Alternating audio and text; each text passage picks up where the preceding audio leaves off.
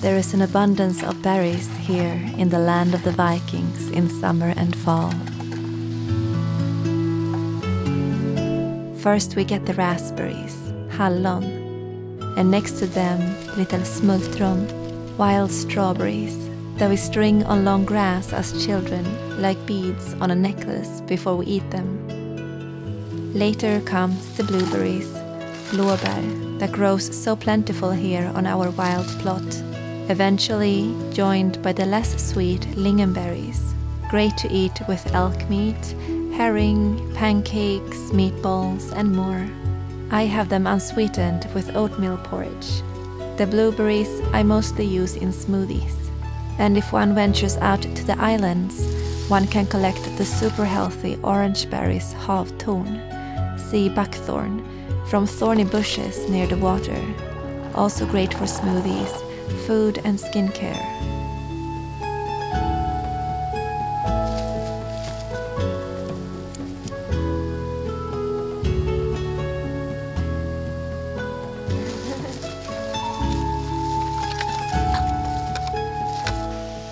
I nearly stepped in elk droppings. A while ago, a mother elk and her baby lay for hours right outside the window.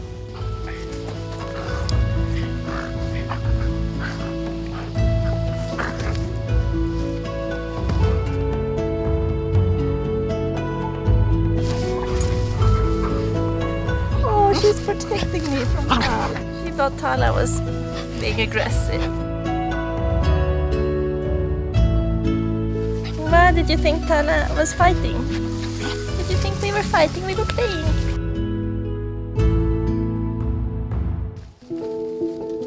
Fruit and berry season are coming to an end now, but there are mushrooms in the forest yet.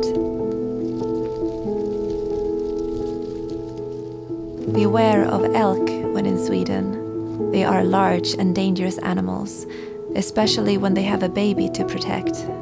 But only twice have I felt in immediate danger.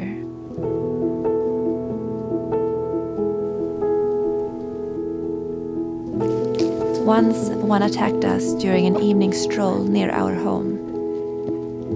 Especially during hunting season and winter they come into the village. Perhaps they think it is safer, easier to find food, or to get around on plowed roads rather than in deep snow. The second time I was alone in the woods. The elk was taking off in the opposite direction as we startled each other. Then it turned and came after me. I was cornered against freezing water and could not go anywhere without risking an attack. So I stayed behind a scrawny bush that we could see each other through. And after a while of hearing me talk, the elk started to relax and nibble on spring's first few leaf buds, the reason for its persistence. As it got more immersed in eating, I could sneak away behind it.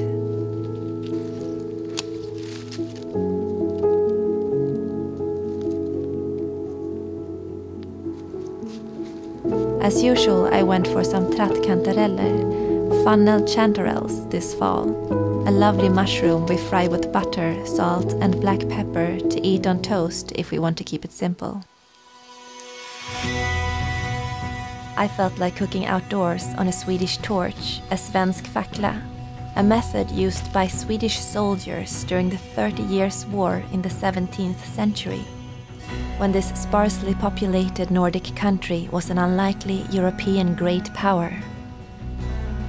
The logs can be drilled at the top and in the side, or cut most of the way through, making 4 to 8 sections. They can burn for hours and are practical, simple and compact. And the chimney effect allows for fresh wood to burn more easily. A rotten log can be scooped out and used around a tiny fire in a similar manner.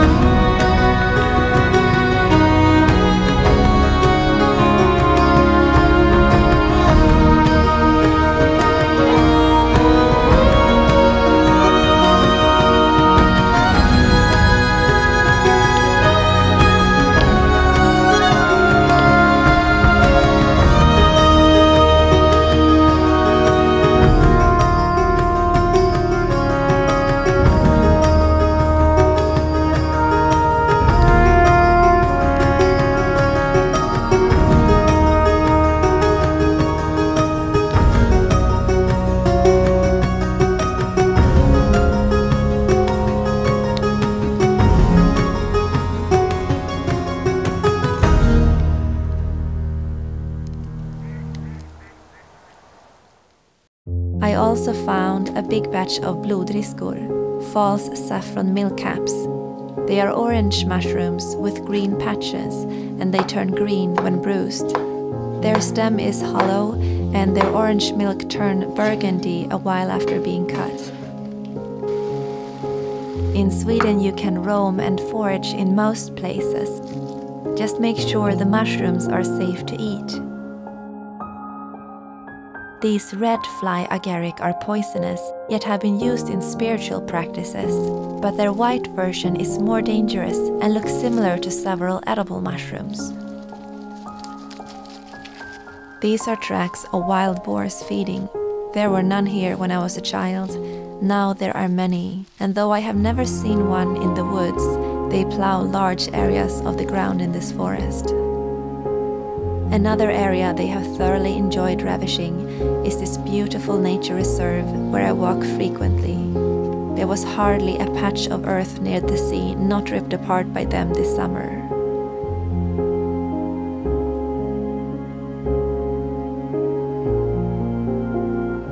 Unfortunately, they are not the only ones wreaking havoc in the woods around here these days.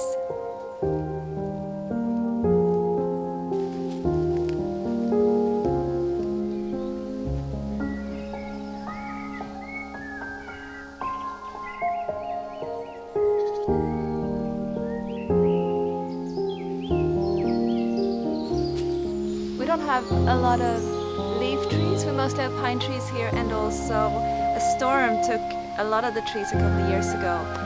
So I don't see this a lot anywhere else but here. Gotta remember to look up at the treetops really, and especially when it's this high trees, it's just so epic. But the trees around here, a lot of them have got these bugs, and if you don't take the trees down, the bug will spread to other trees and damage those as well. I just hope these will keep standing.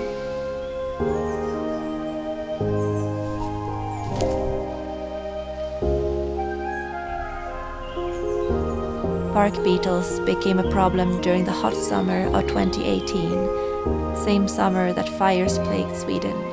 The problem worsened after the storm Alfrida brought down many trees in the first days of 2019. They have taken the trees, but this was such a beautiful place just a few weeks ago. Many of the trees that survived the storm now need to be removed all the same to prevent further spread of bark beetles. I suspect there will be more leaf trees than fir trees here eventually. As climate gets warmer, they can handle both the beetles and the winds better, and there is research towards such a development with planted trees in Sweden.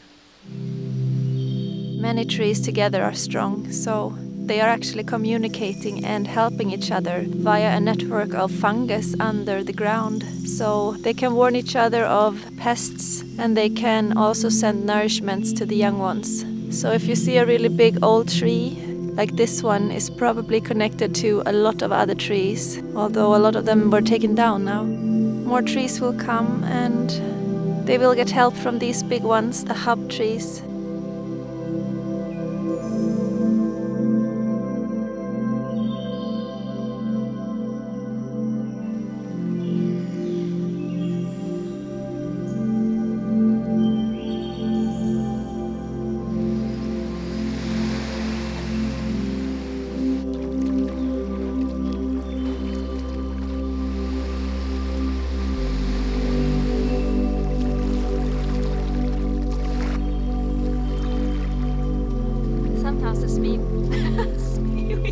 Sometimes the seaweed smells really bad here on this specific beach, not on the other beaches, but on this beach it smells terrible. I need to find some cleaner water to wash my feet in.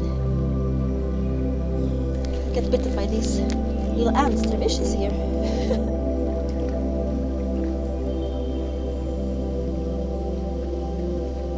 I wonder if the water is cleaner already here.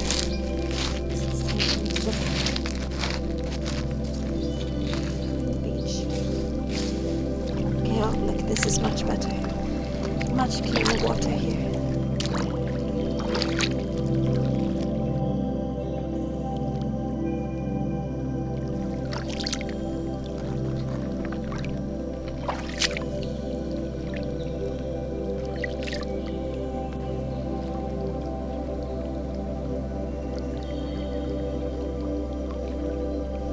there fishing the little fish that looked so tired in that brown water.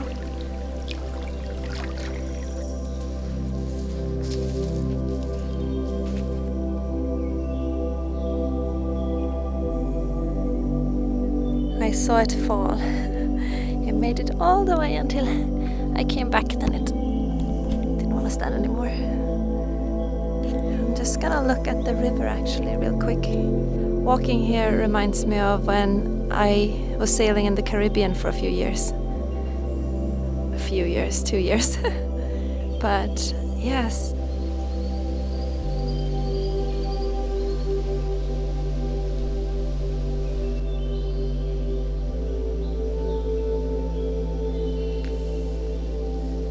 It feels like I'm going abroad even though it's not so far.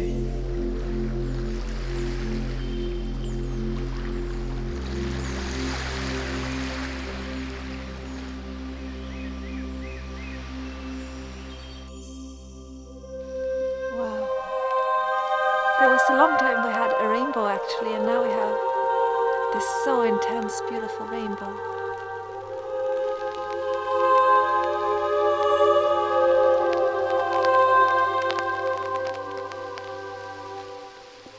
A neighbor saw a big animal that he said was too big to be a fox, and he thought it might be a wolf, so we have to go and bring in the sheep.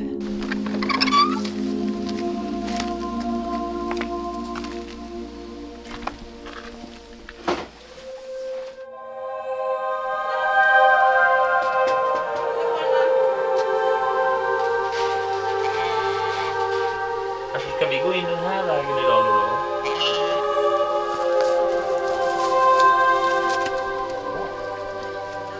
Du kan gå in och ta den här, så kommer du komma där. Okej.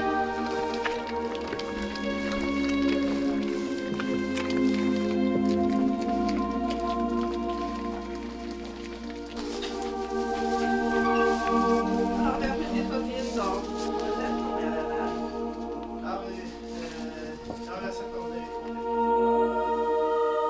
We have lynx out here, though they stay well hidden. We might get a stray bear or wolf, but it is very rare.